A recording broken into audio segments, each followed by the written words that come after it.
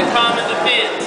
Now, if you have a good cross base, and I pull this arm across, and he comes up to his base, he's made a big mistake. Either if I'm a leg guy, a cradler, or if I do this move right here. Now, I've got my good cross base, my chest is what? Low. Alright, I wanted to run it across, but he wouldn't let me. I keep my chest low. I'm going to grab this ankle right here, and I'm going to throw it as high as I can. Look already, with his arm across his body, this is one leg of the table that's gone. This is another leg of the table that's gone. What happens when I push the table now? It falls over. So I have control of this arm. The arm is across. My chest is what? Low. Now I'm going to get in track position. I'm going to get in track position. That means my leg is here. I'm here. I can run. I can use my legs and explode into them.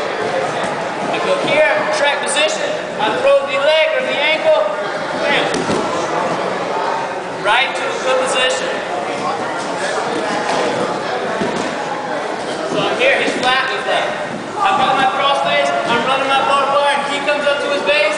As soon as he comes to his base, I'm grabbing the ankle or grabbing the thigh. What am I doing? Just throw it.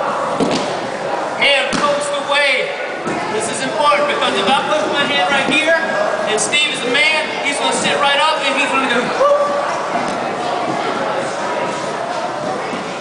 That's why it's essential when I'm coming here. I've got that cross base. I'm here. I'm in track position. I throw the leg. What do I do with this hand?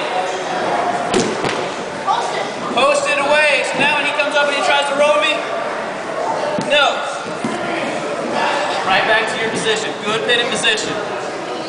You guys got that? Does that work when they're posting the other leg out rather than up on their knee base? If they post the other leg out, we go to a cradle, and that's where we're going to. Okay. Ready, set?